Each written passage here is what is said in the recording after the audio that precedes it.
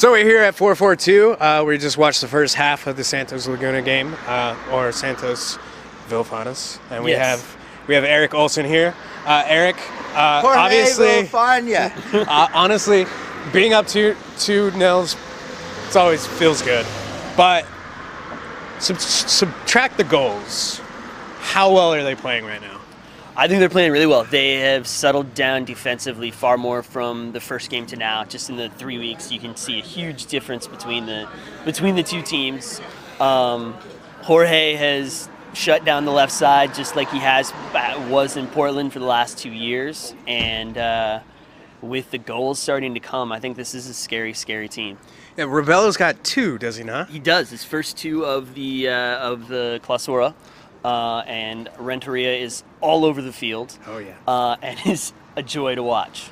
So how dominant or how great is it to have a young player in the midfield like Rebello, not only creating chances but with the ability to score? It's the double play. You know, it is the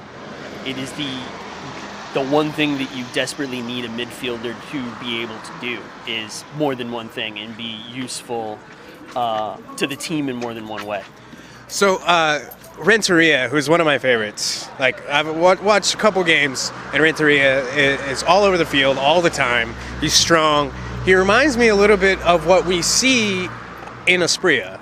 Oh, absolutely. I think the two players, it's kind of like when you put in a cheat code and can play with always turbo. And so he's always faster than everyone else on the field.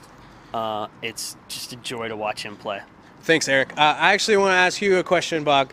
Can you jump in here? Huh? So there's been a lot of talk about the head coach of Santos. Oh my God! Am I on camera? Yeah, the head coach. He's wearing jeans on the field. Not a fan. Not a fan of jeans. Not a fan at all. Why not? Because you gotta look sharp to be sharp. Honestly. Can you ever imagine Caleb Porter wearing jeans on the sidelines? No, too tight. Too tight for what? For brass balls. That's what I was looking for. Thank you, Bog.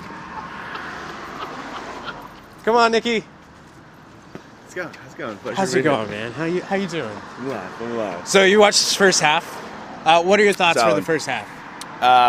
Braces. Which one do I pick? Yeah, I mean it's interesting to see a brace and not have Fernando Adia on the pitch.